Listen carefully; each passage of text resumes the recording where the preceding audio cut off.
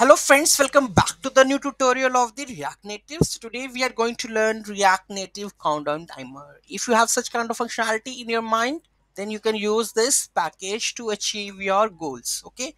So those who haven't subscribed my channel yet, please do subscribe my channel, and if you like the video, definitely please do like, share and comment on my video. So let's get started.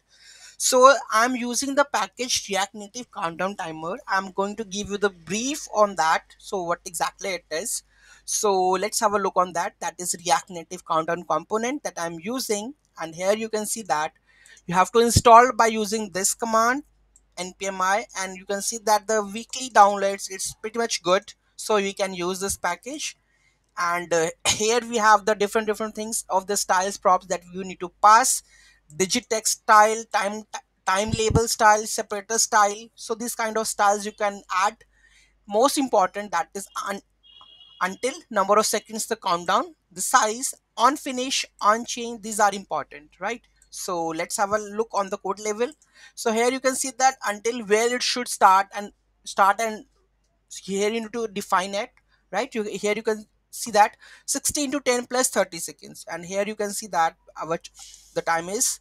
Okay, so if you want to go with the hours, days and something, then what we have to do is you have to go and just control Z this one and save this, and now you can see there is a days, hours, minutes and the seconds. So if you want such kind of that one, so you need to just follow up this one until times to show, that is HMS, on finish, on press, digit style. So this is the background color, border and the border width and the border color, digit text color, time label should be currently it's red, so it should make it like black also at the moment, like you can see that black.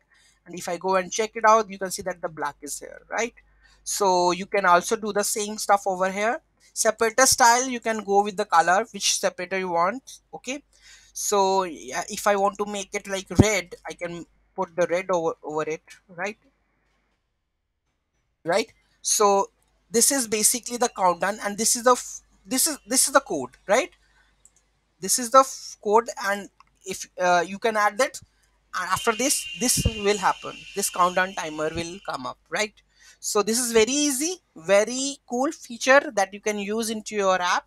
So let me know any issue and query in that. Let me know in the comment section. Thank you so much for watching this video. Have a great day. Don't forget to like, share and comment on my video.